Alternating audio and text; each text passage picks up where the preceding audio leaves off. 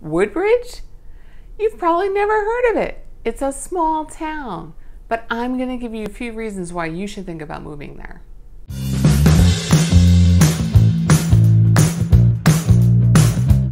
Hi, I'm Stacy Olson with the Valentini team at William Ravis Real Estate, and on my channel, I'm going to teach you everything you need to know about living on the Connecticut shoreline. So let's get started. Where is Woodbridge? How many people live there? What's it all about? I'm going to give you the details. First off, Woodbridge is a suburban community. It's about 5 miles northwest of downtown New Haven and has about 10,000 residents. It is full of rolling hills and it's very rural-like. Even though it's not far from things, you would think you're a lot further away when you're there. Many of the properties there have at least an acre and a half, so they're spread out pretty far from each other. So you're not going to see house after house after house. It's going to be more like you might see a house from the road, but there's a lot of trees. And like I said, it has a very rural feel. Woodbridge is known for having an excellent school system, an extensive network of walking trails, a big recreation program, and it really has small town charm. And quite honestly, even though it has a really rural feel, it's really close to many things. It's close to 95, 91, the Wilbur Cross Parkway / Merritt Parkway, Route 8, and like I said, it's only 5 miles from downtown New Haven, which has so many cultural events, medical facilities, entertainment, business services. So you feel like you're a world away, but you're only 5 miles. So it's like the best of both worlds. As you drive around Woodbridge, you're going to see a lot of trees and a lot of tracts of open land. They've been really great about preserving a lot for land trust there. And since most homes have at least an acre and a half, there's really a lot of space between you and your neighbor. So if you're looking for that, this could be the place for you. The median home price today in June of 2022 is $575,000, which is slightly higher than its neighboring towns.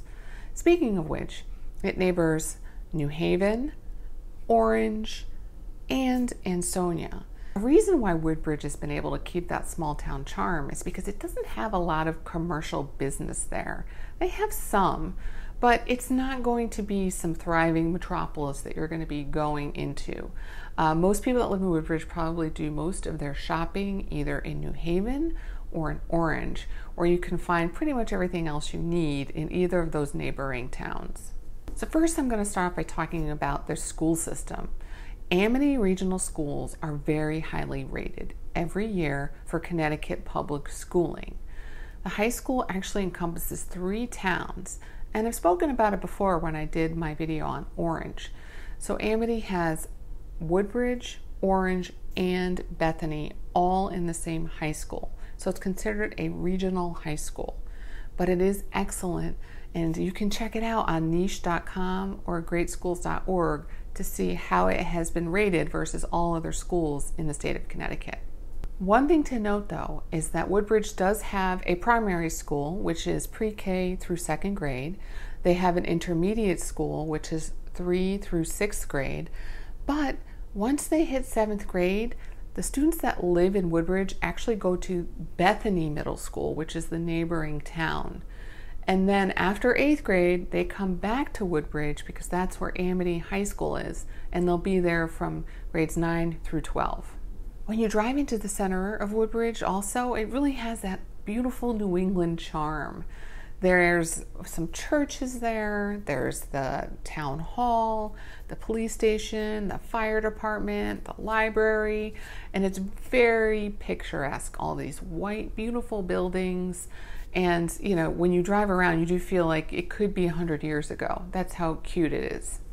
Woodbridge is known for having great recreational opportunities. There's an indoor town pool, they have tennis courts, bocce courts, they have a pavilion, they have baseball diamonds, and several extensive walking trails all within Woodbridge. Speaking of walking trails, one that I would recommend is called the Fitzgerald Tract.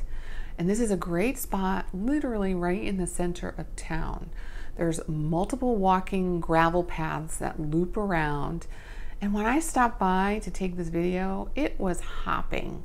There's plenty of parking. There were all sorts of people there, and it was ranging all different ages, from little kids to middle-aged people to older folks. And because the track there, like, you can walk, it's relatively easy.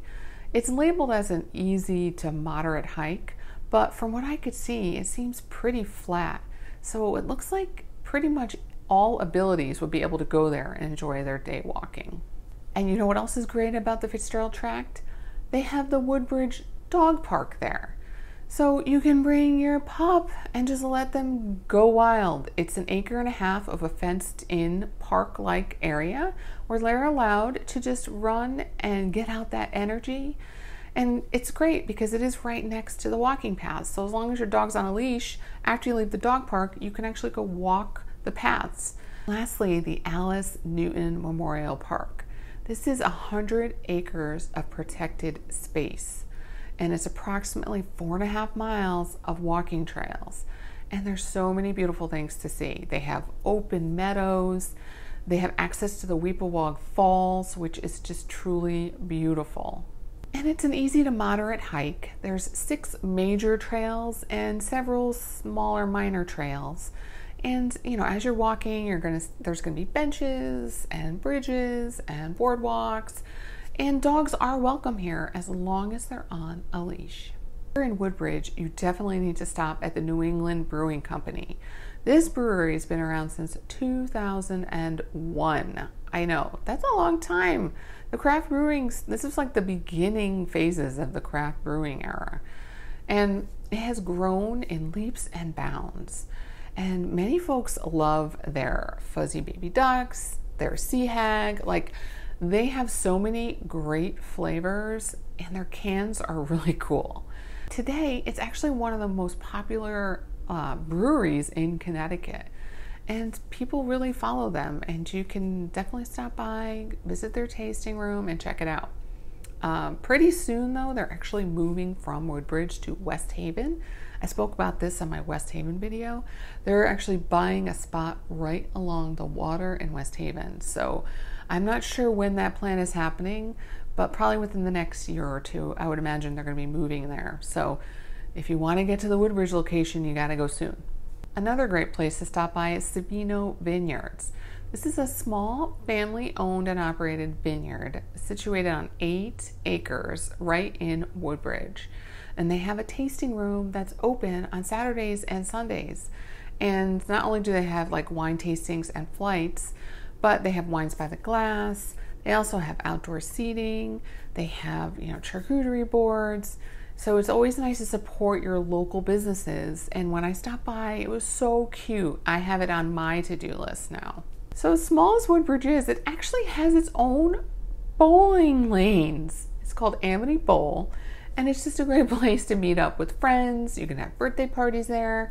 They have league play on Mondays, Tuesdays, and Thursdays. And I mean, I have to say, I do enjoy going. I'm terrible, but it's always a lot of fun. So let's get to the good stuff. Food. So there's several restaurants right in Woodbridge. They're all kind of centrally located, very close to each other, in more like the commercial district of Woodbridge, which borders on New Haven. And the first one I'm going to talk about is Woodbridge Social. So this is like a great American bar / restaurant. And there's really something for everyone there. They have things like wings and pizza and tacos, burgers, but they also have fun things like chicken and waffles and lobster mac and cheese. But you know, it's just a great place to go. They have happy hours, fun drink specials, so you need to check it out. So there's 2 great delis in Woodbridge. First, I'm going to talk about Blue Check Deli. This has been around for quite a while. And if you're looking for something like just quick stop in and grab and go, you can do that. Or if you want to get something to savor, they have that as well. They're open for breakfast and lunch, and they have vegan and vegetarian dishes. The other deli is Katz's Deli. And basically, outside of New York City, no one can compare to their corned beef, pastrami, and matzo ball soup. Let me just tell you. So they have all sorts of great foods there, sandwiches, and they have salads, wraps, you know, anything you would want. You definitely need to stop by because it's like authentic New York City deli. And then there's Saloon Restaurant and Bar. This is a tapas restaurant with a beautiful outdoor patio, and they serve Spanish food with a Mediterranean flair. So if you're someone that likes tapas, you definitely need to check it out. It's great for like a romantic night out, dinner with friends, or even like a private event. Plus they have a large bar with great happy hour specials, and the food is great. And it's like, you know, the small plates. So you can share, you can order a ton and just split them among everybody at the table. And it's just a really cute environment if you're looking for that. So if you're worried Woodbridge might be a little too small for you, have you ever thought about Orange? Because Orange borders Woodbridge, but it's just a little bit closer to some of the amenities that you might be looking for. And if you check out my videos and you like them, please hit the subscribe button, and I'll see you next week.